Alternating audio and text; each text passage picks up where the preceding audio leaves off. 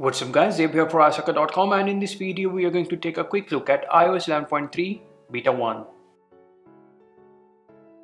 iOS 11.3 brings so many new features to iOS 11 that it can be classified as a major iOS release.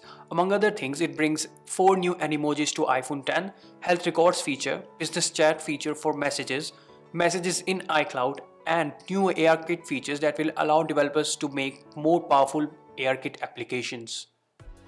Let's take a look at the Animojis first. We get 4 new Animojis in this release.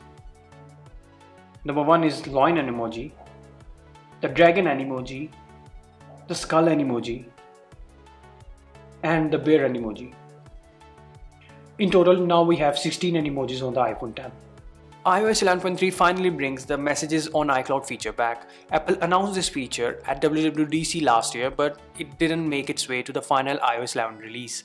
Now that it's back, you will be able to free up space on your iPhone by keeping photos and other attachments in the cloud. You will be able to see all your messages as soon as you sign into a new iPhone, iPad or Mac without losing any conversations. Apple is adding new battery features in battery section of the settings app. Starting iOS 11.3, you will see health information about your device's battery and if it needs servicing or not.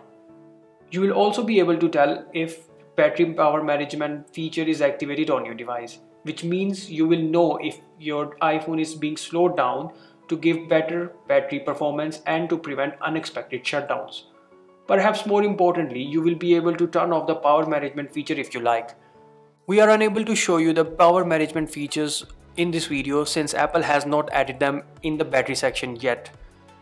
We expect that this feature will be added to iOS 11.3 in the later beta releases and will make its way to the final public release. iOS 11.3 brings business chat feature to the Messages app, which will allow businesses to communicate with their customers through the Messages app. Users will be able to make purchases from their favorite businesses through Apple Pay, schedule an appointment, or talk to a service representative. Health records feature has also been introduced that will allow participating medical institutions to share data with patients and make it possible for them to receive notifications about lab results, medication, conditions, and more. So this was our quick look at iOS 11.3 Developer Beta 1. If you like this video, don't forget to hit the like button. And we'll be posting more follow-up videos for iOS 11.3 in the coming days. If you want to watch them, then hit that subscribe button too. Thanks for watching.